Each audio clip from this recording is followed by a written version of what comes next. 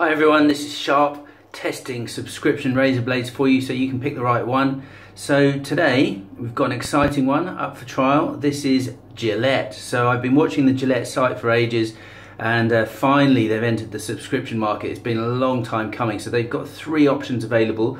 This one is the Mark III. So I thought I'd start with that, given that I've been testing some of the 3 blades recently. So this is a very simple razor blade. It's a 3 blade with a pivoting head, and yeah, there's not a lot to be said to it. It's got no back razor there or anything like that. It's a very simple 3 blade. So I'm going to swap out for a new blade. I've been testing it for the last couple of weeks, and just with a single blade, well, just put this new one in and then get lathered up. So just as a reminder, using a standard Geo Trumpers shaving foam, shaving cream, just so that we've got a norm across the board. So I'm actually almost running out, down to my last little bit of Trumpers there. So I must say I was quite looking forward to testing the Gillette, given that they've taken so long to catch up with everybody else and get a subscription out into the market. They've basically just done a subscription for their current kind of supermarket models, which is pretty boring. You think they would have done something a bit more interesting. They could have come up with a specific subscription model which might have been interesting. Anyway, we're not talking about marketing, we're not talking about packaging, we're talking about the shave. So here we go.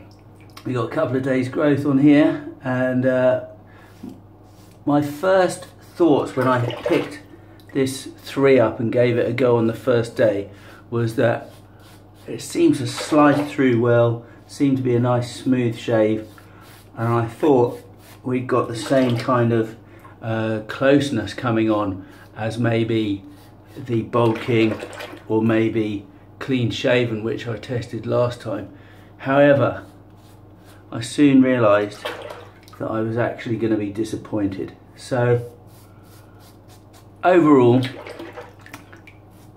really not that impressed with this at all, and I'll tell you why.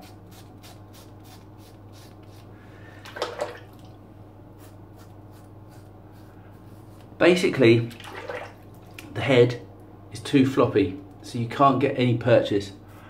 It's quite similar to the Cornerstone in that regard, which I tested very early on. So the Cornerstone had a similar issue in that it kept, you just couldn't get the angle and couldn't get the purchase that you wanted. So this is similar. It just doesn't seem to give you what you need. No matter how hard you push, you've still got stubble there. So this is a 3-day growth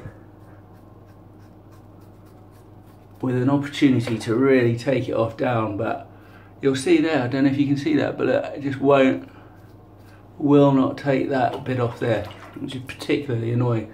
So if I compare this 3 blade to, for example, the 3 blade Clean Shaven that I tested a week or so ago, that was a much better blade. The angle of the blades was better, the cut was so much closer. This feels like you're shaving with a 5 blade, feels like the angle's all wrong, and pretty disappointing. So there we have it. I'll finish off. I might go back over with my Bold King in a minute, but first up of the Gillettes, the Gillette Mark III, 3 blade, very floppy, no real purchase, not a clean shave. So yeah, that one's going down near the bottom of the list. Thanks for catching up. This is Sharp. We'll be doing some more soon. Cheers for now. Bye.